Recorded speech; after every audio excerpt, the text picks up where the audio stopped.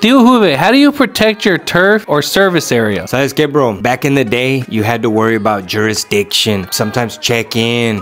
Is my Chile licensed in that state? There's some local Sanchos that may not be happy that I'm out here slaying Chile on their turf. Is my Chile illegal in 36 states and 12 countries? Is this black market Chile? Can it go everywhere? Y sabes qué, bro? That was before deregulation, okay? They took the handcuffs off the Chile, and now you no longer have to worry like, la madre, there's no serial number on the Chile, or like, this is Underground Railroad Chile, y que you got Harry Tubman guiding the Chile con la flashlight, carnal, and you're going through state lines. Pero it's different now, carnal, okay? Ahora es más algo así entrepreneurial. You can go across state lines. En veces they might fly you to Dubai. Te ocupamos de arm candy, algo así. You might have a private party por ahí, bro, and you don't have to really check in as much. The getting is good. Some states are talking about regulating the Chile more, pero ¿sabes qué? We just avoid ese pedo. ¿Sabes qué? Yo pa' allá no vendo Chile. You know, you have to be careful, porque sometimes they get threatened, carnal. You have the local Sanchos that they want to blackball the Chile. Or some of these states, they're not ready for the kind of Chile we're slanging. It's so much better now that it's been deregulated. You don't have to be checking in, paperwork. My Chile expired in Montana. Ya no puedo ir para allá porque la licencia. Or I don't have enough hours to be regulated allá en Oklahoma y todo ese pedo. Entonces, right now, let's get it, carnal. The getting is getting while the getting is good. It doesn't have to be underground Chile anymore. You can get out there and get it. A trabajar. All my Sanchos, un saludo.